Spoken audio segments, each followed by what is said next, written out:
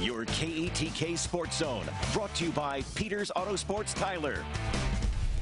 The time of year I like to call February fever continues as we start to get deeper into the high school basketball playoffs. A number of East Texas teams remain alive on both the boys and girls sides. This evening, the boys wrapped up round 2 of postseason play, and the ladies are now set for the region semis. Let's start in Longview, where the ARP Tigers faced a monster challenge against 13th ranked Atlanta and one of the best players in the country in Damian Collins. But hey, from the get-go, the Tigers not afraid to take it right at the McDonald's All-American. Elijah Malden lays it in on the feet from Jonathan Blackwell. A little later, Blackwell, he's going to penetrate here and then kick it out to Kadalian Williams. Even with a hand in his face, he makes it rain from downtown. Then Zach Malden, he's going to strip Alex Boston. Williams picks up the loose ball, gets it ahead to Blackwell, who beats everybody down court. He lays it in for 2 of his 12 points.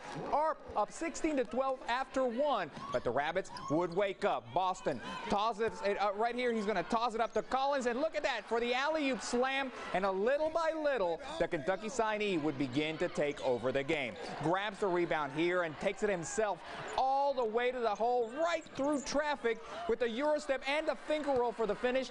24 points, 15 boards, 15 block shots for another triple-double for Collins as Atlanta comes away with a victory 56-53. ARP, with a valiant effort, ends its season at 17-7.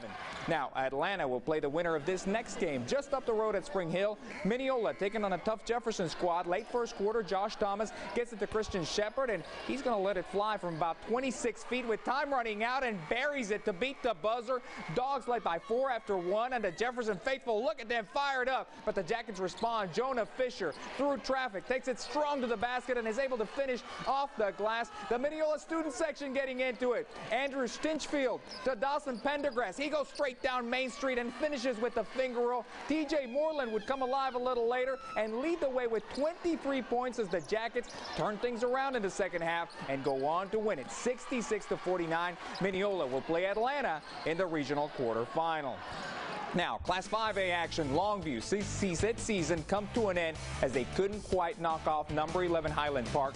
57-52 was the final out in Athens. The Lobos wrap up their campaign at 15-12. Meanwhile, in 4A, the Lindale Eagles keep on trucking. They defeat Brownsboro 56-44. They'll get ready to play 17th ranked Paris in the Region 2 quarterfinals. Some other 4A scores. Chapel Hill comes up short against Kaufman 47-38. Bulldogs see their season end at 18-6. However, Kilgore takes down District 14 4A champ Canton 47-42. The K-Dogs advance to play Kaufman in the Region 2 quarterfinals. That'll be at 3 p.m. Saturday in Athens.